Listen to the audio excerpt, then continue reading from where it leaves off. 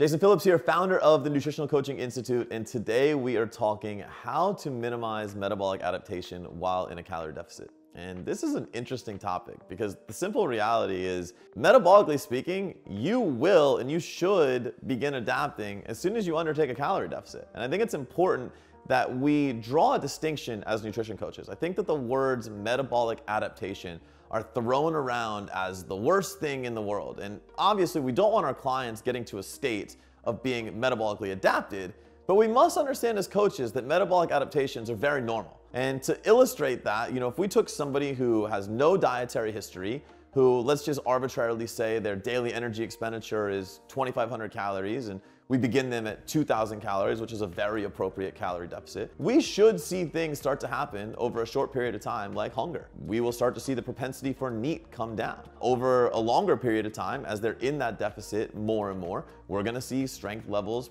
probably come down. At the very least, we're gonna see energy levels come down. And as they get leaner and leaner and they get further and further away from homeostasis and or set point, we are going to see more and more metabolic adaptations take place. Anyone that's done a bodybuilding show or done some severe body composition changes is gonna be able to tell you sleep will be affected, mood will be affected, sex drive will be affected.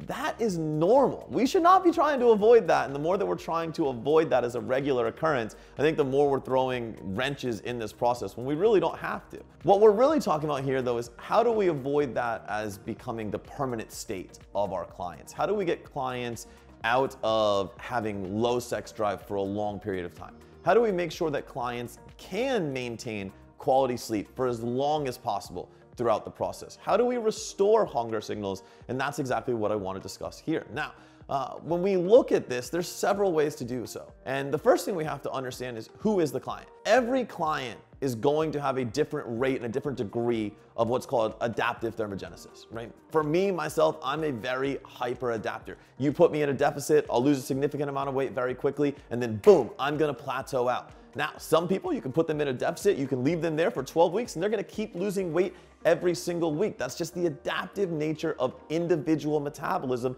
and we must understand that as coaches. But how do we mitigate that? Well, if you take somebody like myself, who's a hyper adapter, we're gonna get into a calorie deficit, and we're probably going to have very frequent restorations of maintenance calories. Now that could be done through a single day refeed in the beginning. That could be done through a multiple day refeed. This could be done through a Matador Protocol, and I'll explain each of those. Now the first would be, we go 6 days in a deficit. The 7th day we use maintenance calories.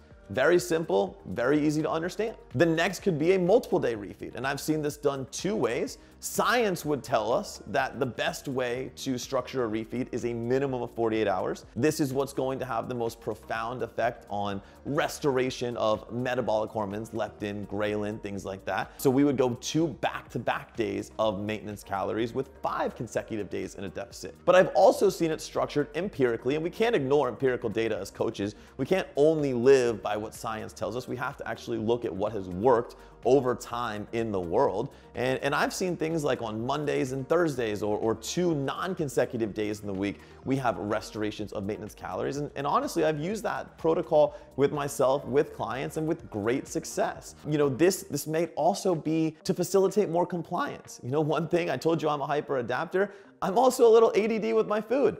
I don't like to eat the same macros every single day, and so sometimes that undulating macro prescription, higher on Monday, lower on Tuesday, Wednesday, higher on Thursday, lower Friday, Saturday, Sunday, that's something that's appealing to me. It keeps me interesting, it keeps me engaged, it keeps me compliant. And when I'm compliant, I know I can create success. Now, the Matador Protocol is a study that was done where they use a very aggressive, I believe it was right around 30% calorie deficit for 2 weeks at a time. And then they went back to 2 weeks of maintenance calories. And they showed that time in a deficit, so meaning if we took somebody in a deficit for 10 straight weeks, or we used the Matador Protocol where they were in a deficit for 2 weeks, out of deficit for 2 weeks, so 20 weeks, that over the 20 weeks, the time in the deficit, the response was actually better for the individuals who had more restorations of maintenance, or the individuals that used the Matador Protocol.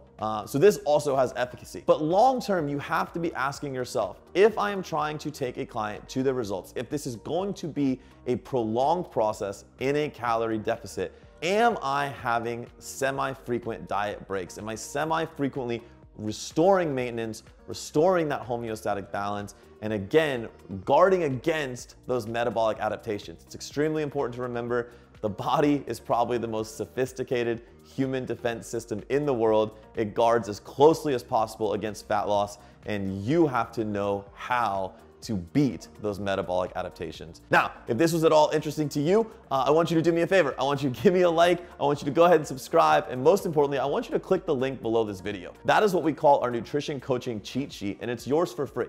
It's a collection of everything I have used with my clients and with the coaches that I've helped certify to help other clients. And it's everything that you need in terms of education, application, and yes, even the ability to grow that business so you can further your impact. So make sure you click that link, get your copy. And as always, my friends, from me to you, I appreciate you, and I thank you for choosing impact over everything.